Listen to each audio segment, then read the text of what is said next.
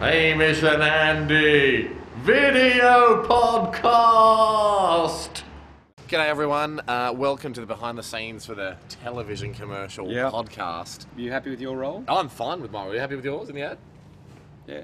So I am A-OK with it. This is the TV studio. It's just like a studio where we're going to film the ads tomorrow. Why were you today?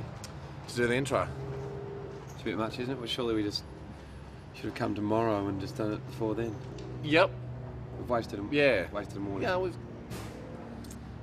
Yes, you have to learn your lines yet or anything like that. So it's just for the look. So mate, you have to get your head right. Well, I'm a harder working actor than Hamish. He's probably still getting his face on. And he's getting his makeup done. Director's angry at him, but he's always in there getting his makeup done. The whole Bachelor of the Year thing's gone to his head. It's embarrassing. I don't need makeup. Come on, who are you, mate? Don't need makeup. Just natural. Just let people see you for who you are. Do you have any lip balm? Don't put makeup on. It's my number one rule on set. Don't need it. Don't work with it. I work without safety nets.